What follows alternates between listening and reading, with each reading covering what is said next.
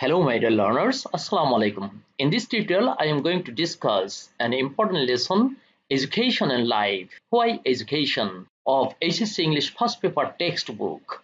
It is in Unit 12, Lesson 1 according to the old text, but according to the new edition, it is in Unit 2, Lesson 1.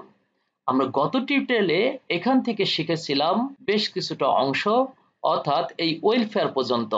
আমরা আজকের টিউটোরিয়ালে পরবর্তী বেশ কিছুটা অংশ শিখব। দেখুন, তাহলে আজকে আমরা শুরু করব ঠিক এইখান থেকে। আমরা যখন শিখব তখন অবশ্যই কিন্তু টুকিটাকি গ্রামার শিখে নেব, at the same time synonym এবং অ্যান্টোনিম শেখার চেষ্টা করব অজানা শব্দগুলোর। তাহলে আমরা শুরু করি। Education, it is believed, releases our potentials and our inner strength. দেখুন, এখানে নতুন শব্দের মধ্যে রয়েছে strength. Strength হচ্ছে সিঙ্গুলার নাউন, strength হচ্ছে প্লুরাল নাউন। এর মানে হচ্ছে শক্তি। তাহলে এই স্ট্রেংথ বা শক্তির সিনোনিম আমরা কি বলবো?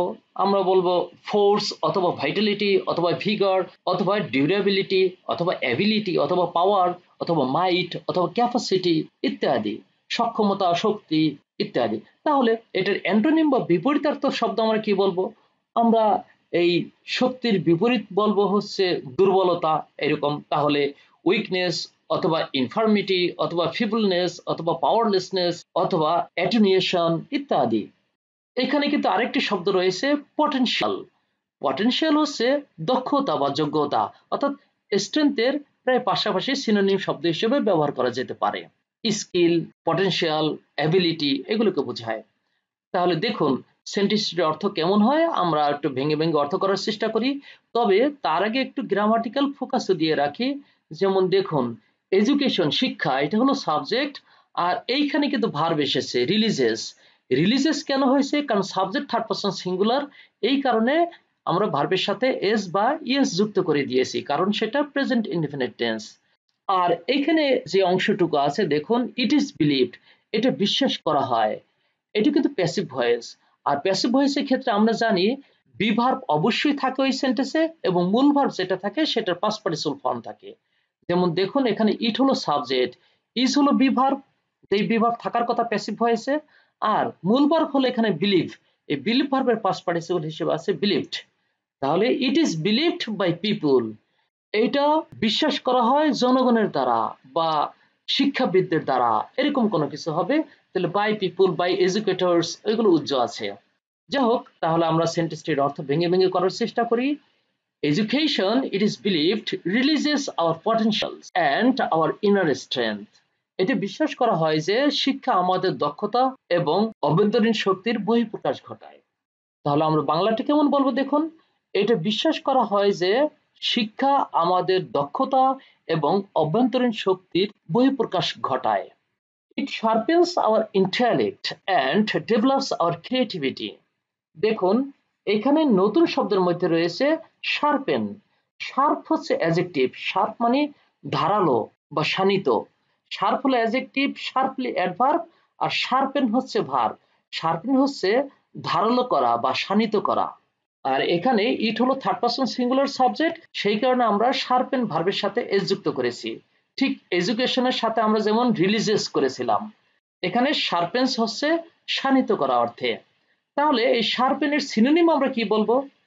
আমরা বলবো হোয়েট অথবা অ্যাকুমিনেট অথবা পয়েন্ট অথবা হোন অথবা স্ট্রফ অথবা গ্রাইন্ড অথবা রাফ অথবা গ্রেট অথবা অ্যাব্রেড অথবা পলিশ ইত্যাদি।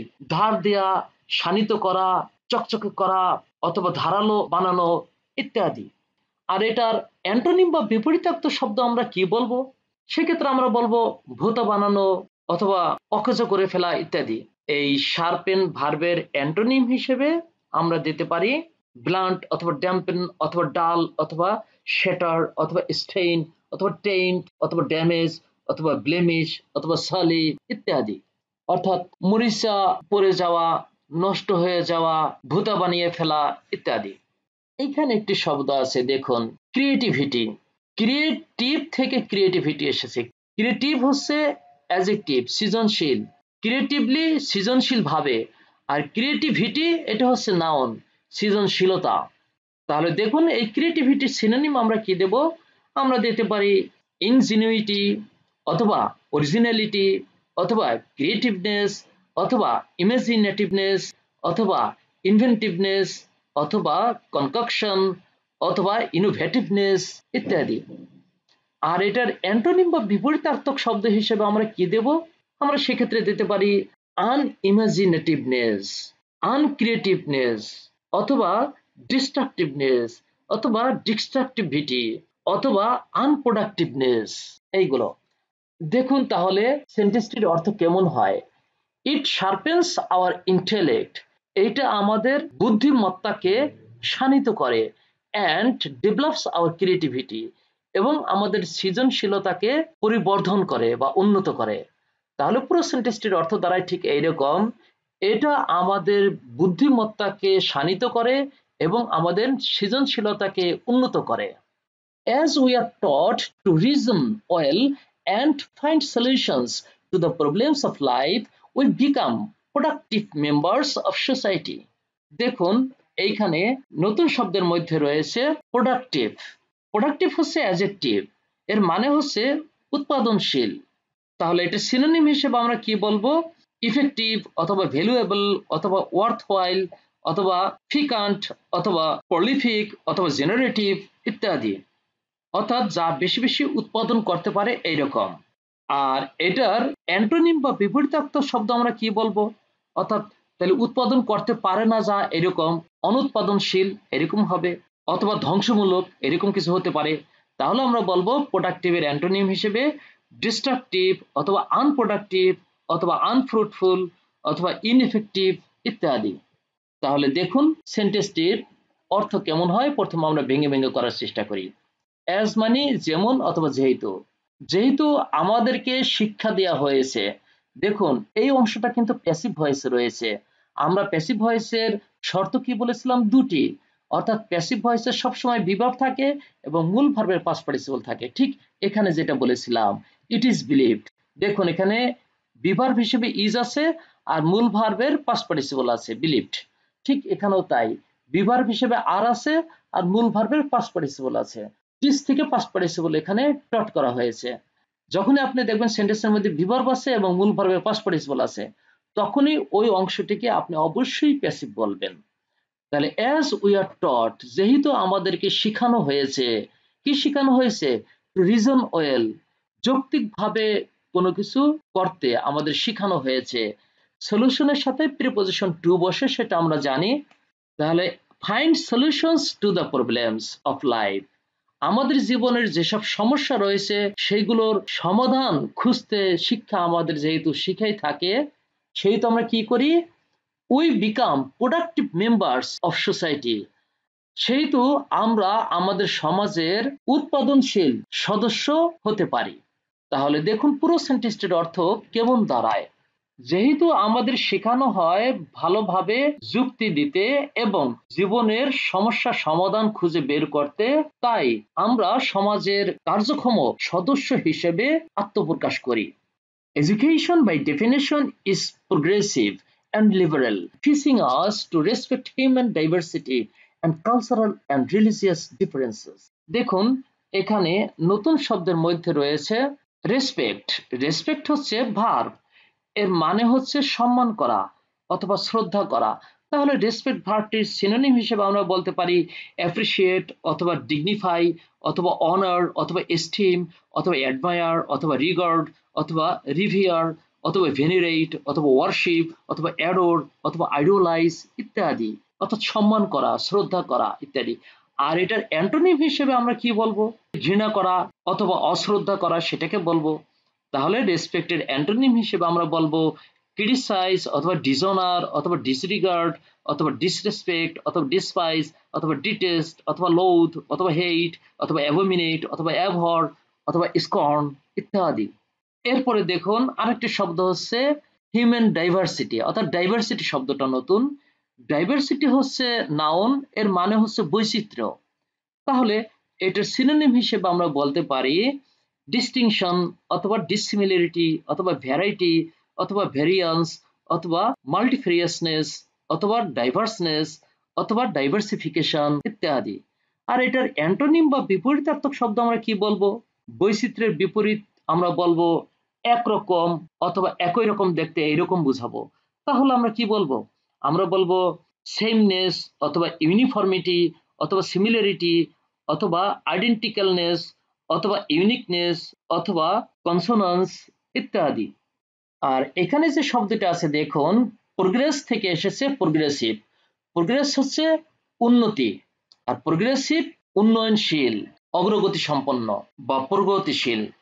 আর লিবারেল মানে হচ্ছে উদার, এটা অ্যাডজেক্টিভ, এটাও adjective.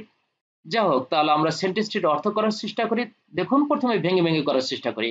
Education by definition is progressive and liberal. শিক্ষা সংজ্ঞাগতভাবেই প্রগতিশীল এবং উদার। Teaching us to respect human diversity and cultural and religious differences.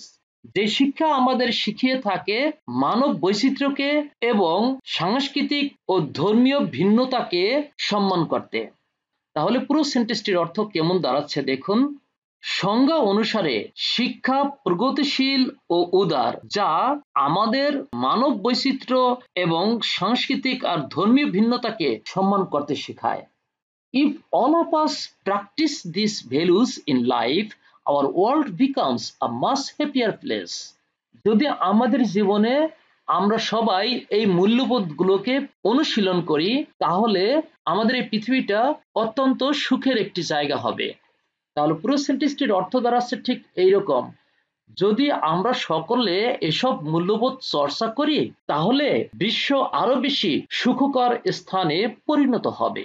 আমরা একটু সামনে এগিয়ে যাই। দেখুন, education also fosters critical thinking and provides us a set of competencies, including life skills that enable us to become competitive even in the most challenging of circumstances. অনেক বড় sentence, এখানে বেশ কিছু শব্দ নতুন রয়েছে। দেখুন, এইখানে একটি শব্দ রয়েছে ফস্টার। ফস্টার হচ্ছে ভার্ব, এর মানে হচ্ছে লালন করা। এই ফস্টার ভার্বটির সিনোনিম হিসেবে আমরা বলতে পারি প্রমোট অথবা ইন্সপায়ার অথবা মোটিভেট অথবা হারবার অথবা চেরিশ অথবা নার্সার অথবা কাল্টিভেট অথবা নার্স অথবা নৌরিশ অথবা রিয়ার ইত্যাদি। আর এটার অ্যান্টোনিম বা বিপরীতার্থক শব্দ আমরা কি বলবো? লালন পালন করার বিপরীত হচ্ছে সেটাকে বাধা দেয়া অথবা আটকে রাখা অথবা বাড়তে না দেয়া, ছড়াতে না দেয়া ইত্যাদি। তাহলে আমরা ফস্টারের অ্যান্টোনিম বলতে পারি ব্লক অথবা ডিসকারেজ অথবা ড্যাম্পেন অথবা স্টপ অথবা ইগনোর অথবা ইম্পিড অথবা হিন্ডার অথবা নেগলেক্ট অথবা ডিসোয়েট ইত্যাদি।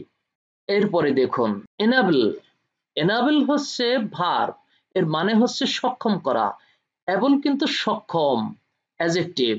তাহলে এই এনাবল ভার্বটির সিনোনিম আমরা কি বলবো? এম্পাওয়ার অথবা অ্যালাউ অথবা ফ্যাসিলিটেট অথবা পারমিট অথবা ক্যাপাসিটেট অথবা অথরাইজ অথবা কোয়ালিফাই ইত্যাদি। অর্থাৎ কোনো কিছু করতে পারঙ্গম করা, সক্ষম করা, অনুমোদন দেওয়া, ক্ষমতা দান করা ইত্যাদি। আর এটার অ্যান্টোনিম অর্থাৎ এনাবলের অ্যান্টোনিম আমরা কি বলবো? সেক্ষেত্রে আমরা বলবো অক্ষম করা অথবা কোনো কিছুকে নিষ্ক্রিয় করে দেয়া, এরকম। যেমন oppose, reject, prevent, disallow, disapprove, থ্বর্ট ইত্যাদি। আর এইখানে একটি নাউন আছে, লক্ষ্য করুন, কম্পিটেন্সিস। এটা প্লুরাল নাউন। কম্পিটেন্সি হলো singular noun, competencies plural noun. কম্পিটেন্সও noun, কম্পিটেন্সিও noun.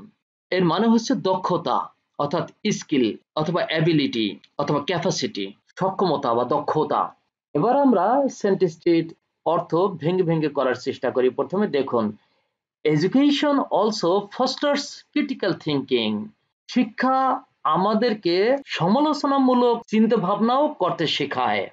and provides us a set of competencies, এবং আমাদেরকে বেশ কিছু দক্ষতাও প্রদান করে থাকে, including life skills, জীবনযাপনের দক্ষতা সহ, that enable us to become competitive, যা আমাদেরকে প্রতিযোগিতামূলক হতে সক্ষম করে, even in the most challenging of circumstances, সবচেয়ে চ্যালেঞ্জিং পরিস্থিতির ক্ষেত্রেও সক্ষম করে। তাহলে পুরো সেন্টেন্সটির অর্থ কেমন দাঁড়ায় দেখুন। শিক্ষা সমালোচনামূলক চিন্তা ভাবনাকেও উৎসাহিত করে এবং আমাদের জীবন যাপনের দক্ষতা সহ এমন কিছু যোগ্যতা প্রদান করে যা আমাদের কঠিনতম পরিস্থিতিতেও প্রতিযোগিতামূলক হতে সক্ষম করে তোলে। এরপরে দেখুন, education also teaches us to appreciate beauty and the bounties of nature। এখানে নতুন শব্দের মধ্যে রয়েছে appreciate। appreciate হলো ভার্ব, এর মানে হচ্ছে প্রশংসা করা অথবা মর্ম উপলব্ধি করা। আর এটার নাউন ফর্ম হচ্ছে অ্যাপ্রিসিয়েশন, আর এটার অ্যাডজেক্টিভ ফর্ম হচ্ছে অ্যাপ্রিসিয়েটিভ। যাই হোক, এই অ্যাপ্রিসিয়েট ভার্বের তাহলে সিনোনিম আমরা কি বলবো? তাহলে প্রশংসা করার সিনোনিম আমরা কি বলতে পারি? আমরা বলবো লাউড অথবা ওয়েলকাম অথবা অ্যাডমিট অথবা প্রেইজ অথবা এক্সল্ট অথবা কমেন্ট অথবা কমপ্লিমেন্ট অথবা অ্যাপ্লাউড অথবা অ্যাক্লেইম অথবা এক্সটল অথবা ইউলোজাইজ ইত্যাদি। আর এই অ্যাপ্রিসিয়েটের অ্যান্টোনিম বা বিপরীতার্থক শব্দ কি বলবো? তাহলে প্রশংসা করার বিপরীত হচ্ছে ঘৃণা করা বা মর্ম উপলব্ধি না করতে পারা অথবা সমালোচনা করা, এরকম হবে। তাহলে আমরা কি বলতে পারি? অ্যাপ্রিসিয়েটের antonym criticize, disregard, neglect, blame, overlook, disdain, detest, despise, loathe, abominate, abhor। তাহলে দেখুন সেন্টেন্সটির অর্থ কেমন দাঁড়ায়। Education also teaches us to appreciate beauty and the bounties of nature. শিক্ষা আমাদের প্রকৃতির সৌন্দর্য এবং উদারতাকে প্রশংসা করতে শেখায় অথবা উপলব্ধি করতে শেখায়। আমরা একটু সামনে এগিয়ে যাই। দেখুন, School, however, is not the only place where a child gets education। বিদ্যালয় সে যাই হোক একমাত্র জায়গা নয় যেখানে একটা বাচ্চা শিক্ষা লাভ করে। A Bangla poem tells us that nature can be our best teacher। এইখানে টিচার শব্দটা আপনাদের জানা, তারপরে বলে দিচ্ছি টিচ হলো ভার্ব, টিচ মানে শিক্ষা দেয়া, আর টিচ থেকে অর্থাৎ ওই ভার্ব থেকে টিচার ইয়ার সাফিক্স যুক্ত করে নাউন করা হয়েছে। টিচার হচ্ছে শিক্ষক। তাহলে এই শিক্ষকের টিচারের সিনোনিম কি হবে? এটা সিনোনিম হবে educator, trainer, এডুকেশনালিস্ট, tutor, instructor, mentor, guide ইত্যাদি। আর এটার অ্যান্টোনিম কি হবে? তাহলে শিক্ষকের অ্যান্টোনিম আবার কি? তাহলে ছাত্র অথবা যে শিখে, এরকম কিছু হবে। তাহলে আমরা কি বলবো? টিচারের অ্যান্টোনিম বলবো বা বিপরীতার্থক শব্দ বলবো স্টুডেন্ট অথবা লার্নার অথবা পিপল অথবা ডিসিপল অথবা ট্রেইনি ইত্যাদি। তাহলে দেখুন সেন্টেন্সটির অর্থ কেমন দাঁড়ায়। এ Bangla poem tells us, Bangla কবিতা আমাদেরকে বলে যে, কি বলে? That nature can be our best teacher. প্রকৃতি আমাদের সবচেয়ে ভালো শিক্ষক হতে পারে। তাহলে পুরো সেন্টেন্সটির অর্থ ঠিক এইরকম। একটি বাংলা কবিতা আমাদের শেখায় যে প্রকৃতি আমাদের শ্রেষ্ঠ শিক্ষক হতে পারে। Here are a couple of lines from the poem in English translation। এখানে এক জোড়া লাইন দেয়া হলো ইংরেজিতে ট্রান্সলেট করা। দেখুন, the sky has taught me to be liberal, the wind has given me the motto to be industrious।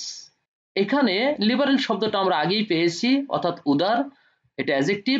R industrious এটাও adjective. এই ইন্ডাস্ট্রিয়াস মানে হচ্ছে পরিশ্রমী। তাহলে এই ইন্ডাস্ট্রিয়াসের সিনোনিম আমরা কি বলবো?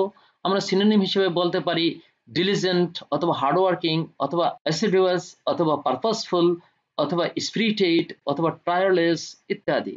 আর এটার অ্যান্টোনিম বা বিপরীতার্থক শব্দ কি বলবো? পরিশ্রমের বিপরীত হচ্ছে অলস অথবা ঢিলেঢালা, অকর্মণ্য ইত্যাদি। তাহলে আমরা ইন্ডাস্ট্রিয়াসের অ্যান্টোনিম বলবো ইনঅ্যাক্টিভ অথবা স্লোথফুল অথবা লেথার্জিক অথবা লেজি অথবা আইডল অথবা ইন্ডোলেন্ট অথবা আনপ্রোডাক্টিভ ইত্যাদি। তাহলে দেখুন এই দুটি সেন্টেন্সের অর্থ কেমন। The sky has taught me two B liberal. আকাশ আমাকে শিক্ষা দিয়েছে উদার হতে। The wind has given me, বাতাস আমাকে দিয়েছে, কি দিয়েছে? The motto two B industrious.